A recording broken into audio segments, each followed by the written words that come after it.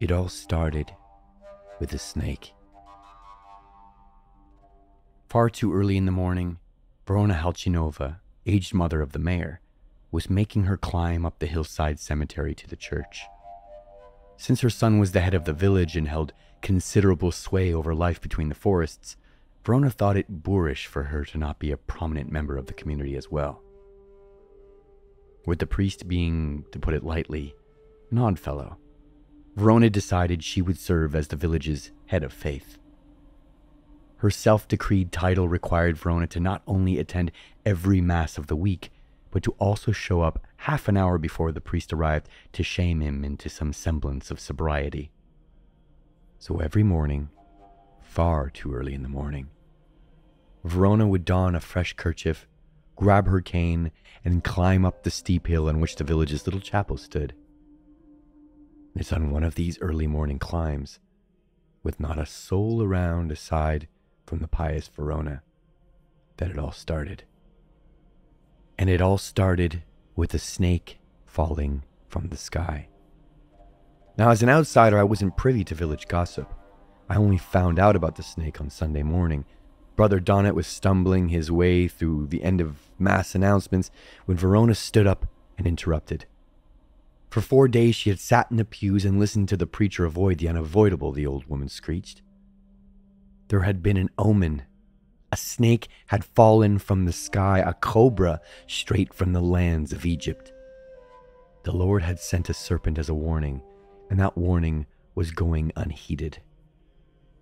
Some in the church murmured in approval, some hissed at the interruption, and Brother Donnet didn't do much at all. He simply said something about the Lord working in mysterious ways and how we all must look into our hearts and see if we are at fault. And after a brief sneeze, Donnet continued with the end of mass announcements. Verona once again interrupted the priest with more shrieking, but this time there was considerable resistance. You see, the priest was announcing the funeral mass of a villager that was, even in death, more beloved than Verona. Sensing the shifting tempers in the creaky chapel, Mayor Halchin stood up and announced that a meeting regarding the snakes would be held in the town hall after the priest would bless his parish goodbye. Aside from another sneeze from Brother Donnet, no objections to the change of venue were raised. The town hall of the village was actually a decommissioned Bolshevik-era fire station that was solely used for funeral receptions and elections. It made for a poor town hall location. The space was never intended to hold a crowd, let alone an agitated one at that. The walk down from the chapel had let theories start to fester, and by the time the villagers crowded in the cement box, accusations started flying around. The main hall had little standing room or air, and the flickering of the fluorescent light bulbs agitated the crowd further. Everyone had a theory for what unchristian behavior might have brought on God's wrath, and everyone had decided to voice their varying theories in unison. It wasn't until Halchin had asserted his authority with shouting that the crowd settled down. With the same composure he handled every crisis, the mayor asked if anyone had an explanation for the falling snake, which did not involve the Lord's anger. Only one man spoke up. The village veterinarian. He said that the snake might have fallen from a bird's beak. Perhaps a stork or an eagle had made a nest nearby and had simply dropped its prey by accident. The veterinarian's theory was not well received. By the time differing theories which revolved around unchristian neighbors started to emerge, Halchin once again silenced the crowd. If the topic of the mysterious snake was to be discussed through a theological lens, then it should be done by a priest, the mayor decreed. Brother Donat, however, was nowhere to be found. When someone announced that the priest's car was gone, much of the room emptied out to verify. With a taste of fresh valley air, the crowd calmed down. Accusations were still being thrown around, but the villagers agreed to postpone the discussion until next mass. On my way back to the cottage, I saw no eagles or storks. Then again, I wasn't exactly searching for the birds. Originally, I only attended Sunday Mass to stay in the good graces of the village. Back in the city, I wasn't a religious person, and I definitely wasn't a Catholic. When one lives between the forests, though, it becomes difficult to not grasp for some level of supernatural safety. Up in that rickety steeple on the hill, I wasn't making peace with Jesus Christ. I was trying to hedge my bets with the forest beyond. That Sunday night, there was a storm. It was the sort of storm that makes you fear God. The rain came down heavily and thick just before sunset, and there was barely a moment without thunder. Having done most of the repairs on the roof myself, I was doubly scared of the howling wind tearing the cottage apart. And with the prospect of a thunderstrike frying my computer, I wasn't able to distract myself with any work. I spent that Sunday night lying in bed-draped terror. It was well after the storm, and I was only half awake when I heard it. It broke through the steady pitter-patter of tin roof rain like a brick through glass. An unearthly roar descended from the sky. The dark growl dragged itself through the valley for what felt like minutes, but there was no lightning anywhere on the horizon. The sound had stirred me out of my sleep enough to look outside, but when the darkness provided no answers, and the skies descended into silence once more, I went back to sleep. Just like the mystery of the falling snake, I decided to ignore the strange thunder. Perhaps because I needed something to distract myself, I spent most of the following day behind the computer. I moved out to the village to be closer to nature and further away from the trappings of modern life. But I work as a freelance graphic designer, so there's certain things that are inescapable.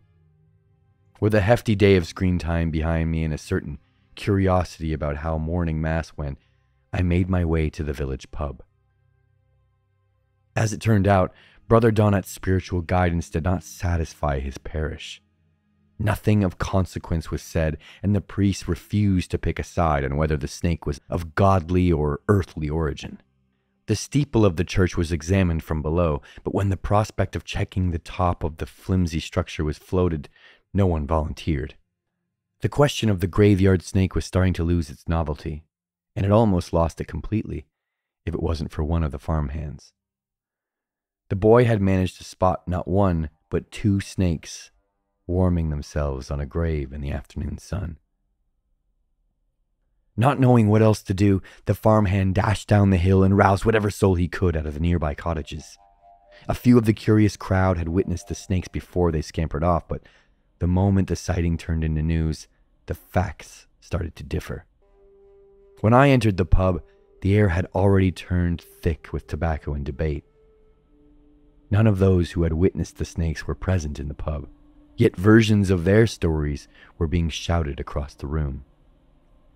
The miller was certain that the 2 cobras were nothing but harmless garden snakes. The carpenter, on the other hand, swore he heard that the 2 snakes were cobras, just like the one that Verona had witnessed. Old Stefan, who did very little of use in the village, claimed that both men were misled. The creatures spotted in the graveyard were neither garden snakes nor cobras. They were a reptile dreamed up by the devil himself. Not only that, the grave that the snakes rested on was none other but that of the woodsman. The mention of the woodsman had quieted down the table. An uncomfortable topic, to which I was not privy to, squirmed itself through everyone's eyes. The whole pub became unbearably tense, until with a slam on the table, the mayor broke the spell. "This is not the time to speak about the snakes. None who witnessed them are present, and no conclusions can be reached without evidence," Halcyon decreed. "Let us not debate around this table about who heard what. Let us do what should be done in a pub. Drink!" Then the mayor summoned the bartender and made sure no man was left without the slivovitz. Once the shot glasses were emptied, the conversation shifted away from the snakes. Once the shot glasses were filled and emptied again, some of us might have even forgotten about the alleged serpents in the first place. I arrived back at my cottage much drunker than anticipated. The slivovitz in my stomach made the stairs up my bedroom a mighty climb, and when I finally reached my bed, the world was spinning far too quickly for me to fall asleep. Half awake, I managed to crawl my way over to the bathroom and empty my stomach. Too exhausted to make the journey back to bed, I took my rest by the toilet bowl. I drifted between the numb darkness of drunken dreams and the cold tile of my bathroom well after the road lights had gone out. The headache came slowly. At first I was able to ignore the pain with sleep, yet with each new spindle of discomfort that popped behind my eyes, escape became more improbable. Suddenly, I was sweaty and my heart was skipping beats. The punishment for slivovitz on an empty stomach had caught up with me. I drank as much water as my stomach could allow and lay down in my bed. Yet the room refused to stop spinning. The rolling in bed was just making me sweatier. Getting up and stumbling down the stairs brought on another wave of nausea, but getting out into the mountain air settled me. In my underwear and a shirt that reeked of cigarettes, I stood out in the complete darkness. The road lights had been turned off and the night was absolute. With the exception of a silhouetted countryside and the burning moon above, everything else was plunged into darkness. All that existed was the bubbling of the nearby brook. Sitting on the bench by the door, I started to breathe off my hangover. The drunkenness had long overstayed its welcome, and my brain felt like it had burst into flames. Yet even past the hangover, I was able to enjoy my surroundings. I remember that moment well, that tranquility that reminded me why I left the city. I remember that moment well because of how it ended. The sounds started off faint, but nonetheless concerning. Like a burst of thunder, dragged past its breaking point, it undoubtedly came from the sky and was undoubtedly getting louder. My brain squirmed with renewed pain, but I kept my eyes locked on the dark forest and the burning moon above. When my migraine had reached its zenith, an imminent sense of nausea climbed up my throat. The louder the dark note in the skies got, the more my condition worsened. I only saw the source of that cursed roar for a split second before I had to avert my eyes. Big and black and shining red, the machine passed above. All the water that I had drank to hold back my hangover left my throat and my body collapsed in the grass.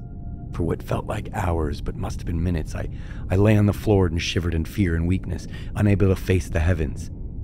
It wasn't until that horrible sound was nothing but an echo that I managed to rise to my feet.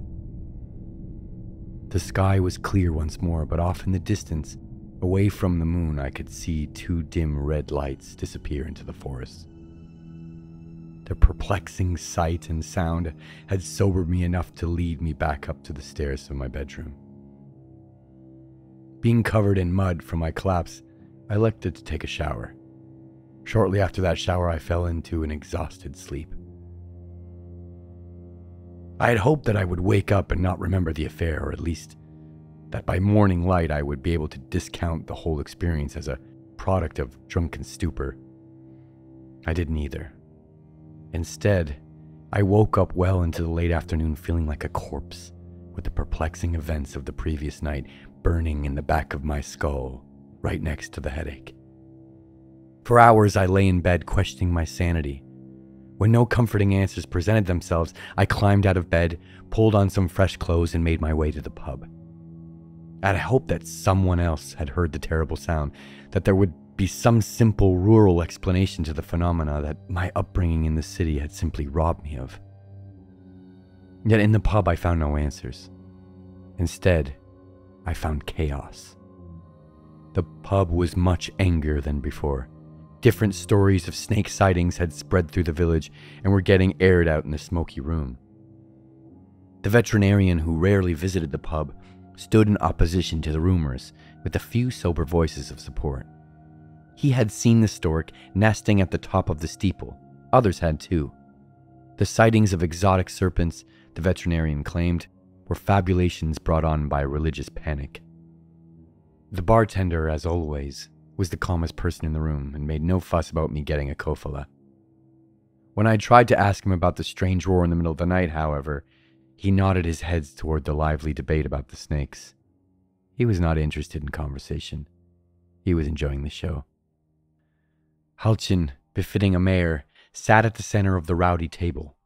When I had first entered the pub, he was trying to calm the atmosphere with jokes and laughter, but by the time I sat down, his appetite for diplomacy had passed. His slam on the table sent a glass of wine in one of the ashtrays crashing to the ground. In no uncertain terms, Halchin declared that all discussion of snakes was to cease at once. On the following morning, a ladder was to be brought to the church and the steeple was to be inspected for nests. Any further discussion of the serpents until then was not suited for polite company. The sound of broken glass quieted the crowd, and the bulging veins of Halchin's forehead prolonged the silence. On any other occasion, I would have stayed silent as well, knowing that I am still an outsider in the village community. Yet, driven by fear, I spoke up. I asked the table if anyone had heard the horrible howl last night. My question was answered with nothing but stares that bounced between me and Halchin. Over the months, I had been welcomed into the village community as an outsider, yet asking the question about the mysterious night sound had been a bridge too far. I tried to explain myself further, to mention the red lights and the dark shape that moved across the sky, yet I scarcely got a sentence out before Halchin silenced me. No one else had heard the sound, he said. I was simply spreading further panic. As divided as the rest of the table was about the snakes, they were united on the issue of me speaking. This was no time for outsiders. I was not welcome among the village people anymore. With the pub silent and tense, I finished off my pint of kofula and excused myself from all social activities. I did not plan to stay awake that night. All I wanted to do was become unconscious as soon as possible and wake up to a world that I would understand better. The thought of that terrible sound, however, of that indescribable black machine, of those two burning red lights, it kept me sleepless well into darkness. It was around 2 a.m. when I heard it again. The dark groan started softly enough that I thought it a product of my imagination. Yet when my windows started to shake under the strain of that unearthly sound, I knew that what had haunted me the night before had returned. Perhaps I was driven purely by exhaustion and confusion. Perhaps what got me out of bed was a morbid sense of curiosity. Either way, I made my way down the creaky stairs and out into the darkness. My stomach and head had recovered somewhat from the slivovitz, yet the metallic bedlam above brought on the same discomfort that had plagued me the night prior. The roar was louder this time, much louder. The sound of the calm, bubbling stream had been utterly annihilated by the sky. All that existed was the burning moon, the silhouette of the forest, and that terrible roar. I watched the sky. Every fiber of my being wanted me to turn around and hide in the cottage, yet with tears in my eyes, I faced the sky, demanding answers to the origin of that cursed roar. I saw the machine for but a moment, but that moment will forever be etched in my memory. Set against the backdrop of the bright yellow moon, its wings massive and shining red, I saw what looked like a massive cargo plane. It flew much lower than it did the night prior, and its roar was loud enough to feel in my teeth. My knees buckled and my heartbeat throbbed in my eardrums. As the massive black Airbus passed above, all I could do was whimper in the mud. I could not see the machine, but every inch of my body felt it. The plane flew much lower than any plane should. When the giant was right above me and my terror had reached its zenith, I found myself screaming. Yet no sound left my mouth. The roar of the metal monster had completely ensnared the world. When the sound finally started to fade, I thought myself deaf for a moment. It's not until the gentle bubbling of the nearby stream edged itself into reality that I finally felt safe. The mere sight of the machine made me doubt my sanity. I did not look back at the plane's glowing wings. Instead, I looked out at the village. The road lights were long dead, but the windows of the cottages were lighting up one by one. I stood out in the mud, listening for any hint of conversation, for some sort of clue to what had just happened. Yet the villagers stayed in their homes and kept their conversations contained there as well. Soon enough, the moon became swallowed up in clouds that leaked lighting. With the first burst of thunder, real thunder, the lights in the cottages started to turn dark. By the time the first drop of rain left the sky, I made my way back to my home as well. I was still terrified. I was nearly going mad trying to understand what had just transpired. There was, however, some solace in the idea that others had heard the terrible roar as well. I would not be alone in my terror. Maybe, I tried to convince myself, someone from the village might have a perfectly reasonable explanation for the strange plane. For a while, that misguided ember of hope kept me company. By the time I had laid down in bed, I was snuffed out. There was no reasonable explanation. The Airbus wholly defied reason. I found myself sick to my stomach even trying to visualize it. The machine was at first glance just a particularly large airplane, yet the more I replayed those few fevered seconds of its visage, the more I became sure it was a thing of eldritch. The inexplicable nature of what I had witnessed kept me from my sleep for hours. Yet as the rain died down to nothing but taps on a tin roof, I found myself counting sheep. I never fell asleep that night, or at least I don't think I did. I did, however, find some solace in those dark, tranquil hours. I found solace in the idea that I would get answers soon. That once the whole village had gathered and acknowledged the terrible plane, that my fears would be quelled. I couldn't have been more wrong. Long before the rooster crowed, I found myself on my feet. I wasn't planning to head to the church yet. It was barely light outside. Yet when I looked out the window, I could already see people making their way up the road. Everyone had umbrellas out, but no one was dressed in their church clothes. The villagers weren't going to the church to pray. They were going to the church to get answers. The rain had picked up into cold, wet chunks, but no one was dissuaded. On the top of the hill surrounding the church, an agitated crowd gathered. Among the villagers, murmurs about the strange thunder from last night were starting to spread. Whenever the discussion of the unearthly sound got too loud, however, Mayor Halcyon would quiet down the discussion. One crisis at a time, he said. The issue of the strange thunder would be discussed once the stork nest was retrieved. The church had been standing for well over 100 years, and at its top, it once held a bell. During the war, the Nazis reappropriated the bell to be smelted down into munitions, and the Bolsheviks were in no rush to replace it. Without a bell, the stairs to the steeple aged without repair until they became a death trap. It wasn't until the two farmhands carried in the lengthy ladder that conversation shifted away from the snakes and strange thunder. In quiet whispers, far too quiet for the third farmhand to hear, the gathered crowd of villagers wondered whether the church steeple would be safe to ascend. Perhaps because he didn't hear the concerns, or perhaps in a false show of bravado, the third farmhand climbed up the ladder without complaint or pause. It wasn't until he was halfway up the rickety structure that his steps lost their confidence.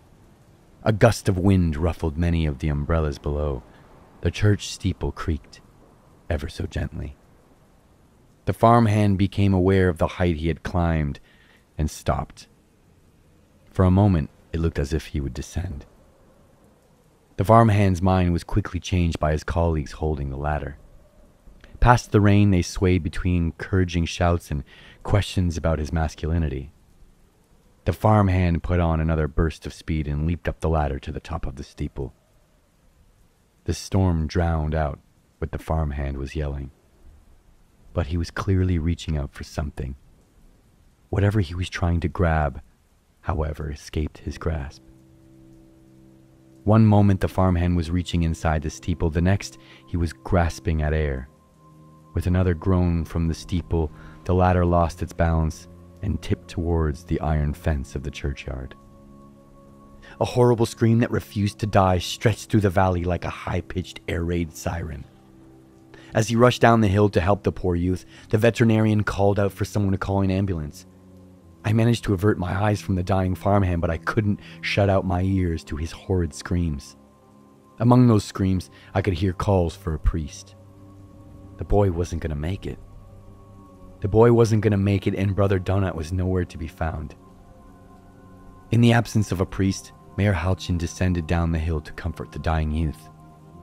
For a moment, the crowd of villagers on the hill stood in complete silence, with nothing but death rattles and rain to keep them company. Then, seizing the opportunity for spiritual support, Verona Halchinova climbed up the church steps and started to preach. The snakes, the strange thunder, the accident, it was all a sign, she said. The Lord had seen into the homes of the village and found them wanting of faith. Calamities would keep on happening until each and every member of the village had atoned for their sins and accepted the truth of God into their heart. As she raved, the old woman kept on looking at me, as if I was the source of all of the signs. Perhaps I reacted to her singling me out, or maybe it was because I was so starved for answers that I couldn't stay quiet. But I spoke out. I told the mayor's mother that she was wrong, that the sounds in the night weren't strange thunder but an airplane. The village was not being punished for some abstract crime of the spirit. There was simply a giant black Airbus flying dangerously low through the valley at night. Even as the farmhand expired within an earshot, my explanation for the strange thunder produced some laughs. Most of the crowd, however, became angry. I was speaking out of line, and furthermore, I was speaking nonsense.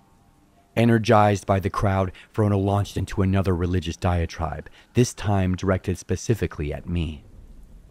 I had come from the city, and I belonged back in the city. It was only with my arrival a couple months prior that strange things started to happen in the village. It sounded as if Verona was about to list off these strange things, but her preaching was cut short by a barrage of hail. Within seconds, the shards of ice went from peas to pebbles to fists. Much of the congregation quickly retreated into the church, but I ran down the hill towards the exit from the churchyard. As I passed, the crowd had gathered around the farmhand. They paid me no mind. They were too busy shielding the fresh corpse with umbrellas.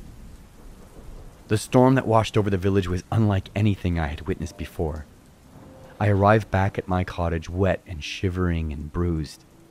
Not for a moment did the barrage of hail relent. None of it broke the skin, yet minutes after I found shelter beneath my tin roof, dark purple bruises of impact spread upon my arms and back. The cabin had sheltered me from many storms over the months, but this tempest seemed to be of a wholly different nature.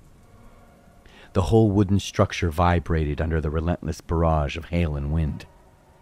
The calm stream in front of the cabin strengthened into a wild river of mud, and my whole yard was swallowed up by the shards of ice.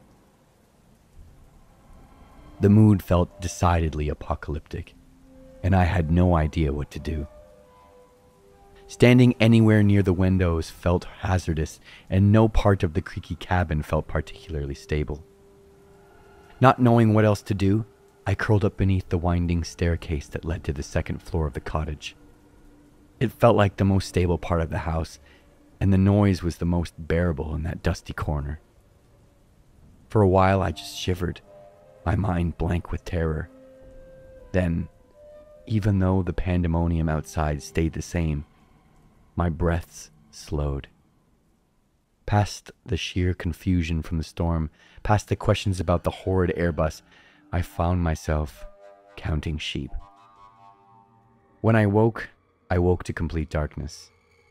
Hunger and thirst quickly followed. Every muscle in my body roared with bruises, but after some groans and false starts, I managed to get up and locate the fridge. I found a Tupperware container with overcooked pasta. I was so groggy and hungry that I ate straight from the container. After the cold meal was done, I chased it with my last can of Coke. The storm had passed and only the hiss of the muddy river remained.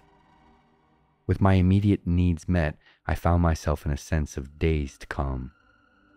Soon enough, however, my mind drifted back to the plane and its terrible roar. My phone read 15 minutes to 2 a.m.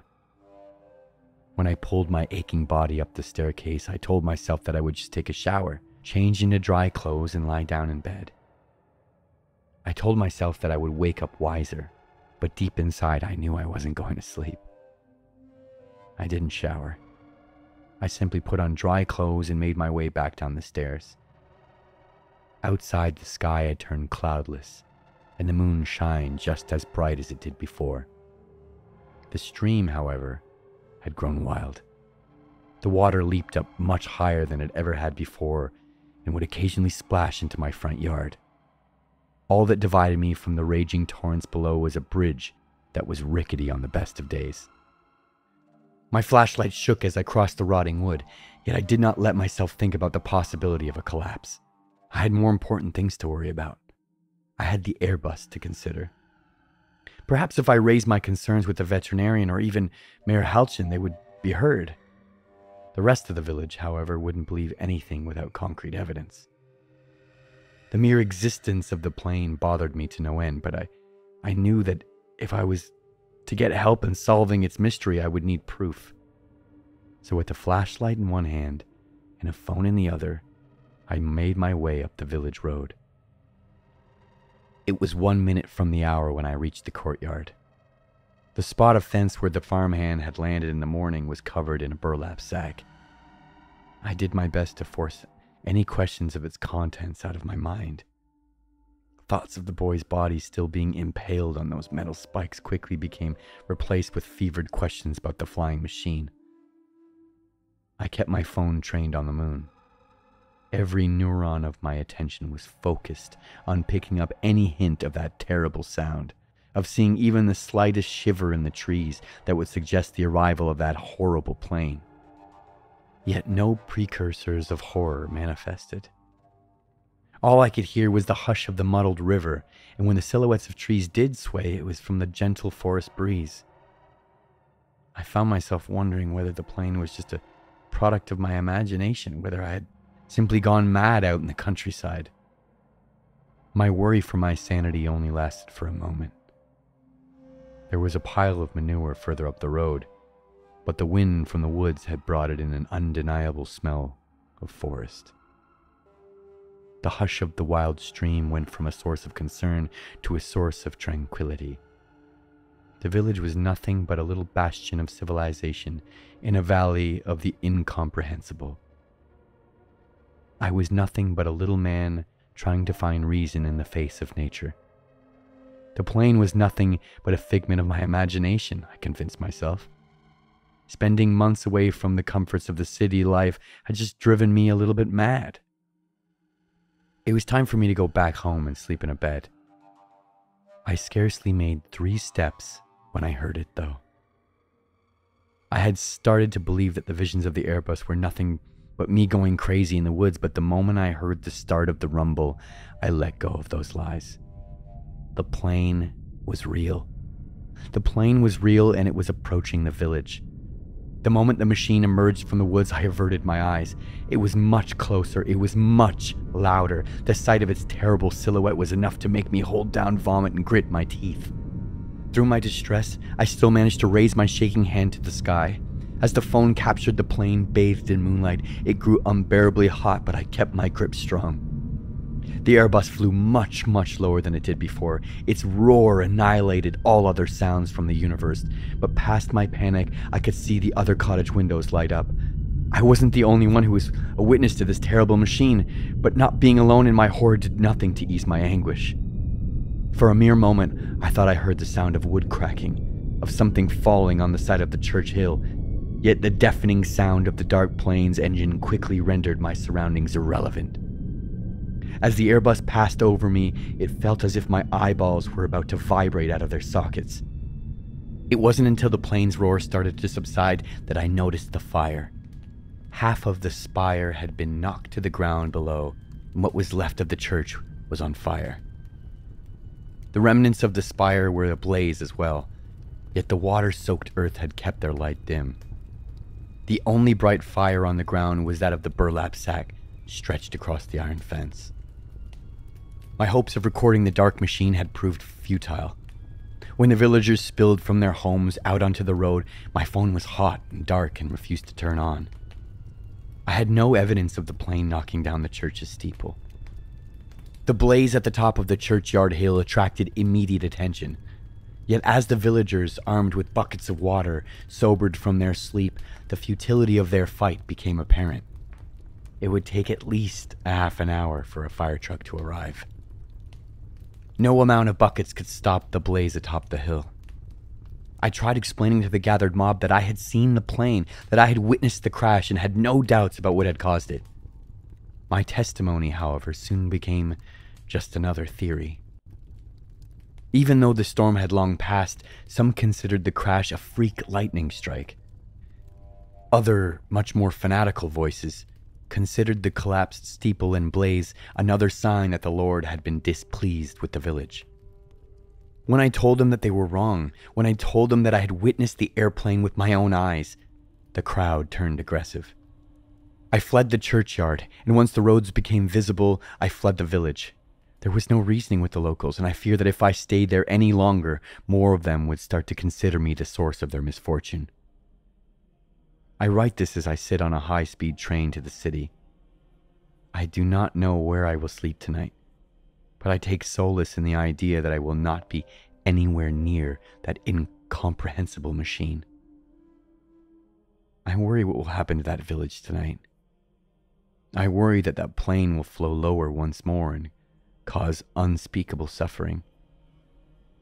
Yet, as the train whizzes through the countryside that turns into small towns, that turns into cities, I find my mind calming. I am safe. I content myself on the idea that I am safe from the terrible plane. As the stations through which the train passes become familiar, however, I can't let go of this single sight. When the steeple first fell, as the villagers dashed up and down the hill with rusty buckets of water, I saw something. Out among the kindling that was once the top of the steeple, with burning straw for company, and its white feathers caked in mud and blood, I saw a dead stork. It had a garden snake in its mouth.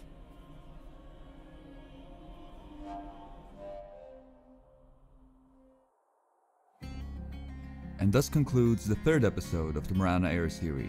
As mentioned at the start of the video, the whole series is available early, with a bunch of other bonus content at patreon.com/MikeJLanger.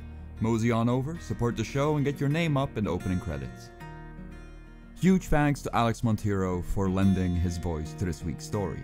If you're a long-time listener, you're definitely familiar with Alex's voice from tales such as The House Across the Street Glows at Night or Be My Valentine, but you might not know that he's a part of a fantastic band called Bookie Baker that's playing us off right now. I'll leave a link to one of their music videos down below. Please do place some eggs in their comment section so they hatch to make the algorithm proud. That's it for me this week. Hope everyone had a merry hangover on January 1st and that the first week of 2023 is treating y'all well. There's going to be a video launching here on Tuesday that's exclusively for real 360 no-scope gamers, so if you're a filthy casual, make sure to avoid the channel until Friday when the next episode of the Marana Air series launches. This time, read by yours truly. Hope everyone is safe, sane, and healthy out there. See you next week.